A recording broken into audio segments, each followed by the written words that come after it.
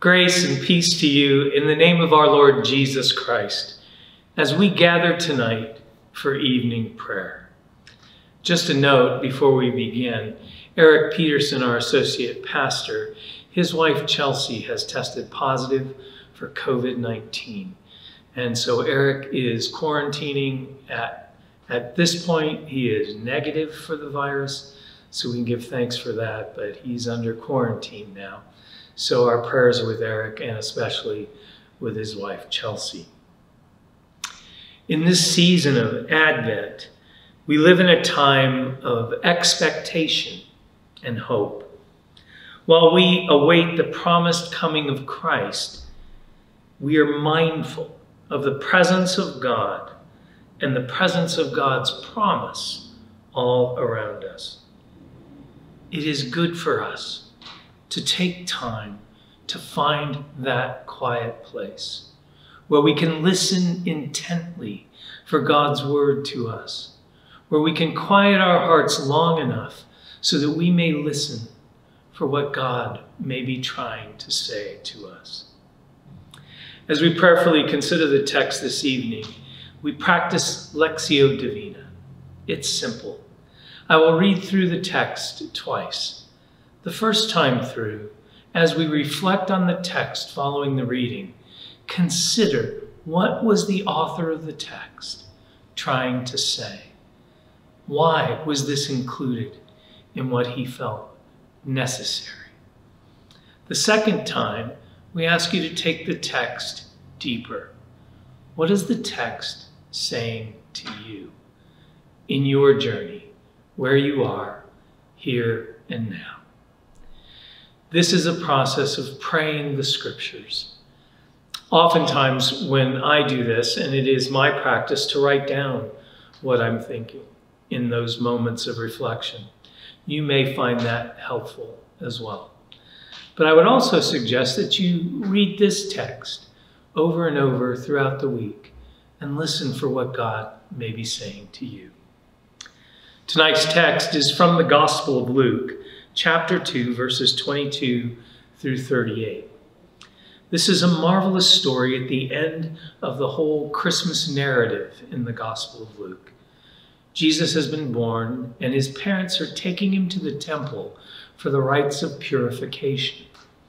And in doing so, they encounter two older saints. Simeon, a long-time devout follower, and one on whom the Holy Spirit rests, and Anna, a prophetess who lived and breathed prayer in the temple. When they encounter the Christ child, something becomes quite real to them as they experience the presence of Christ and the possibilities of God's salvation for all humankind. From the youngest to the oldest, the God speaks to us through the gift of Christ Jesus our Lord. More than waiting, the advent of Christ is God's promise revealed to all of us. Let us enter into a brief time of silence as we prepare to receive God's word to us. Join me.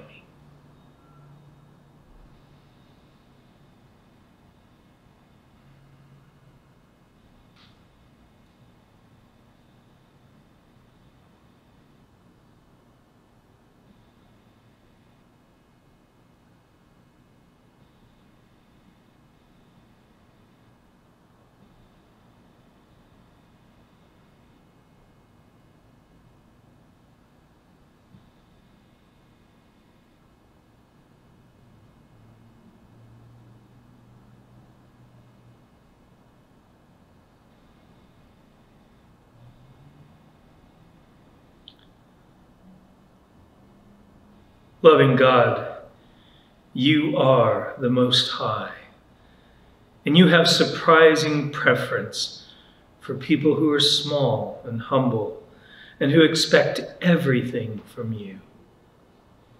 You chose to show Simeon, your humble servant, a glimpse of your promised redemption.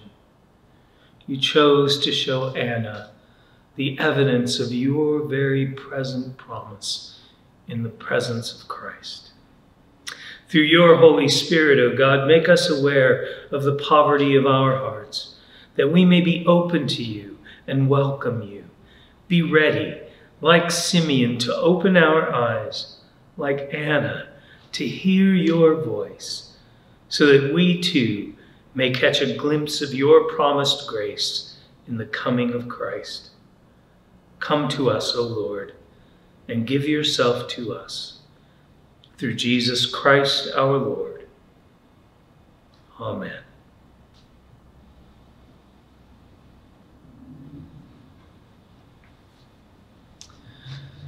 The reading tonight comes from the Gospel of Luke, chapter 2, verses 22 to 38.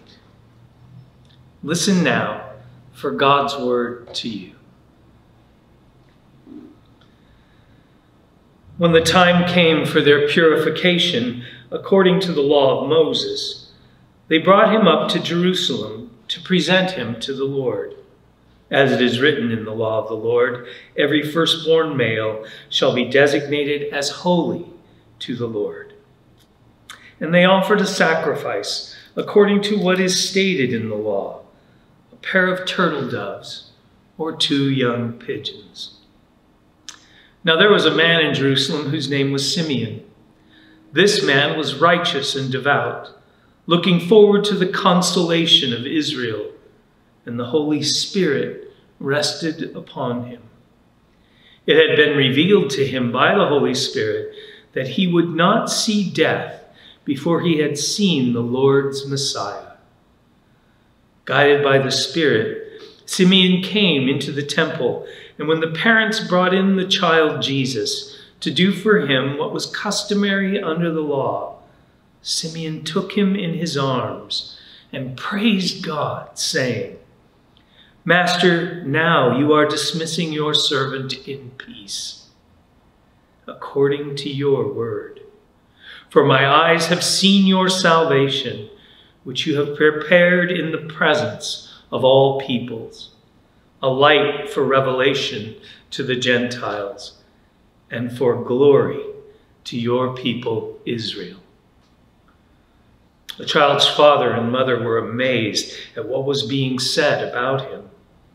Then Simeon blessed them and said to his mother Mary, "This child is destined for the falling and the rising of many in Israel, and to be a sign that will be opposed, so that the inner thoughts of many will be revealed, and a sword will pierce your own soul too."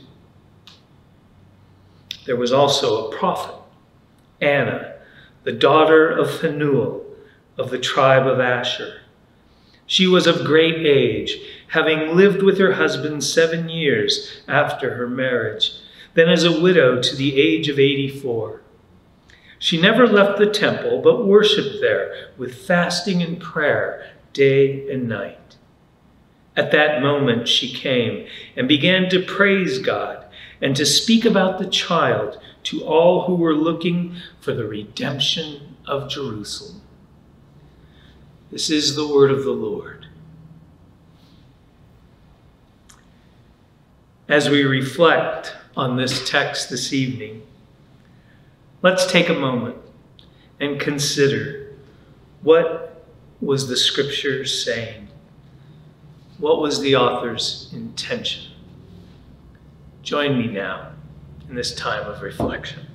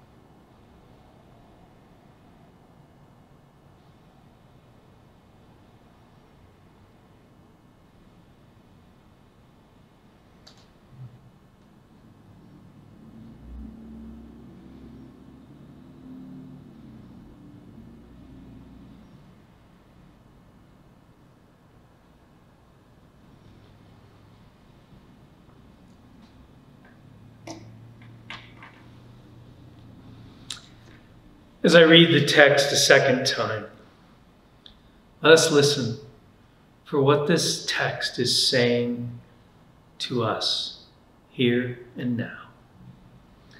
Listen again for God's word to you. When the time came for their purification according to the law of Moses, they brought him up to Jerusalem to present him to the Lord.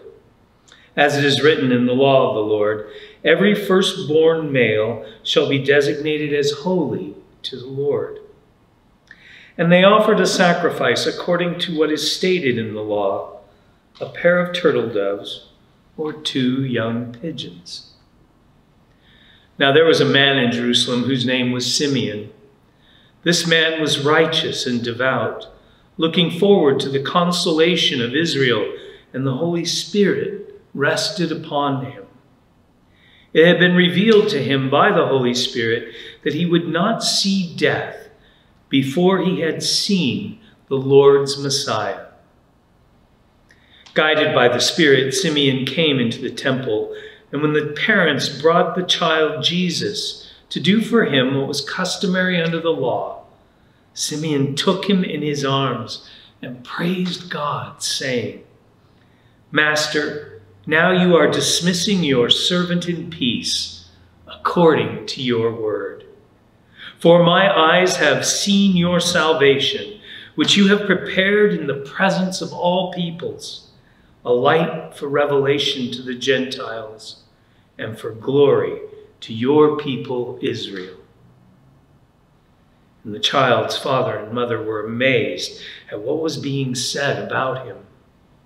Then Simeon blessed them and said to his mother Mary, "This child is destined for the falling and the rising of many in Israel, and to be a sign that will be opposed, so that the inner thoughts of many will be revealed, and a sword will pierce your own soul too."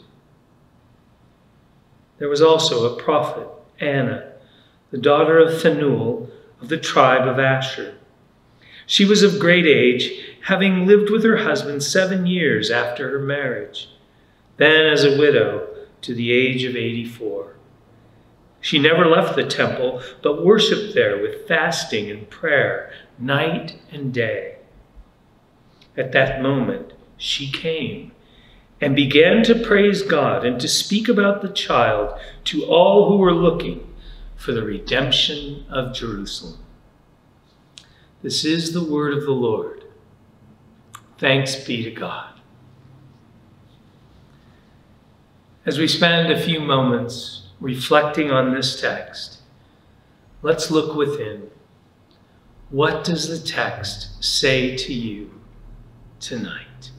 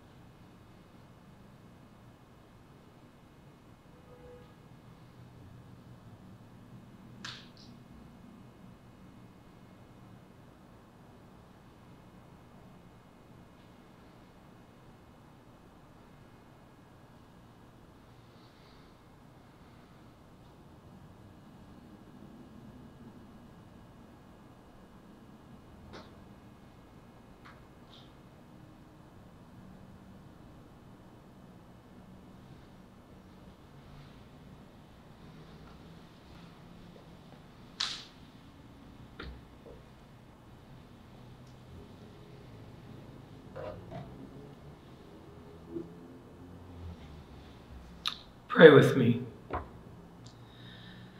Loving and gracious God, your word continues to lead us, guide us, and fill us with anticipation and hope. For the promise of the advent of Christ is our promise, and let us live into that promise each day. Fill our hearts with your Spirit. In Jesus' name, amen.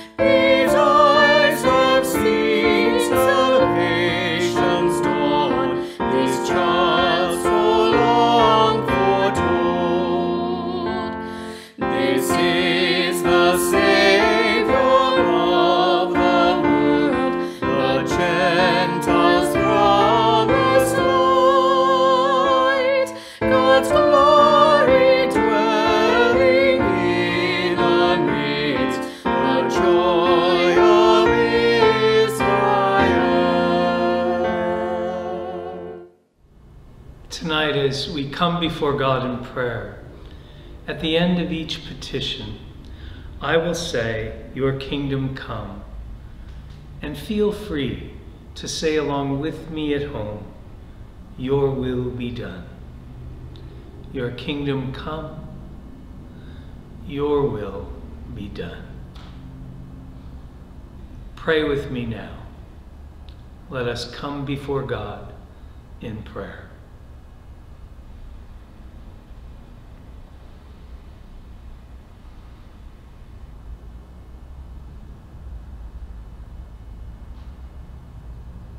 God of Advent and hope, we wait with eager expectation of the coming of your kingdom, when the humble will be exalted and the hungry fed, when our hopes will be realized and the promise of your presence be forever sealed in our hearts. Your kingdom come, your will be done.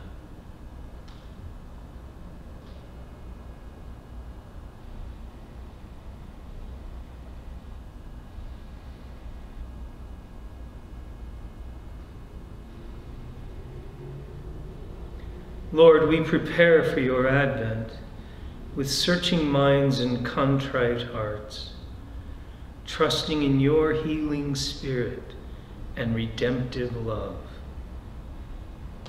Let us listen for your voice with open hearts, that we may receive the promise of your grace and your peace.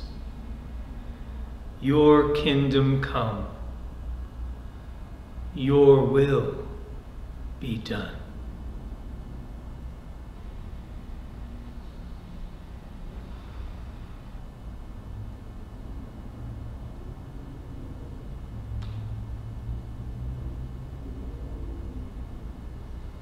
Lord, we watch with those who wait and weep, longing to see the rule of justice and the reign of your peace.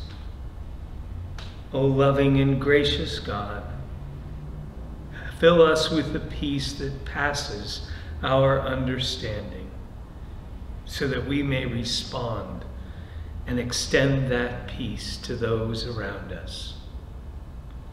Your kingdom come, your will be done.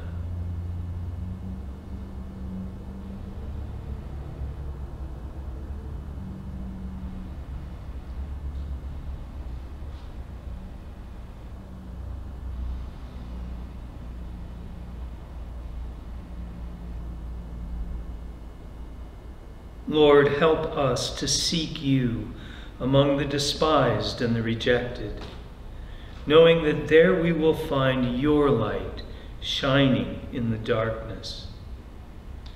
Help us to take our eyes off of ourselves and turn our eyes to the world in need, that we might extend the light of your peace in even the darkest places. Your kingdom come, your will be done.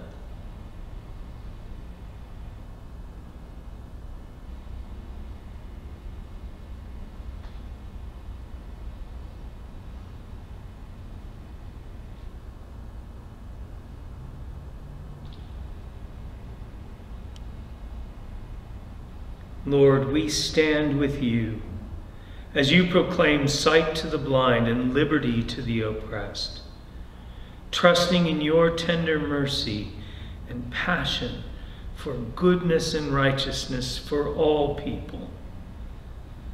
Loving God, give us hearts to see, give us ears to hear, so that we might respond in grace and peace and find our joy in you. Your kingdom come, your will be done.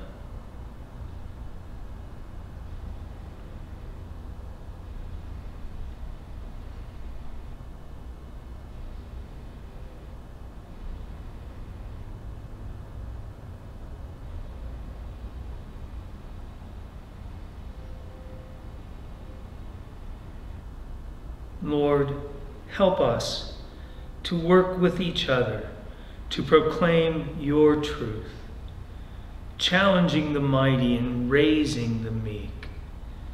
For the truth, O God, that is yours is one of love, of acceptance, of welcoming.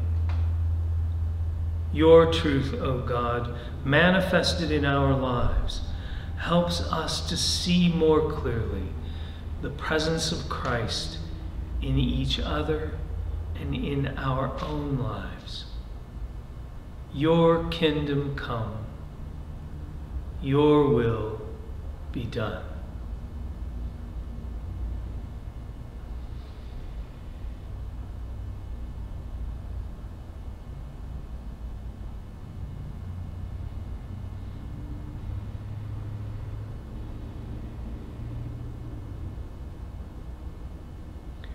Lord, we wrestle with our hopes and our fears, our struggles and our joys, laboring to come to a new birth, a deeper understanding, a fulfillment of your promise. Loving God, touch our hearts so that we might find joy, so that we might express that joy with one another, so that in gratitude we may know that nothing can separate us from your love. Now, O Lord, hear us with one voice as we pray the prayer Jesus taught us all to pray. Our Father, who art in heaven, hallowed be thy name. Thy kingdom come, thy will be done, on earth as it is in heaven. Give us this day our daily bread, and forgive us our debts as we forgive our debtors. And lead us not into temptation, but deliver us from evil. For thine is the kingdom and the power and the glory forever.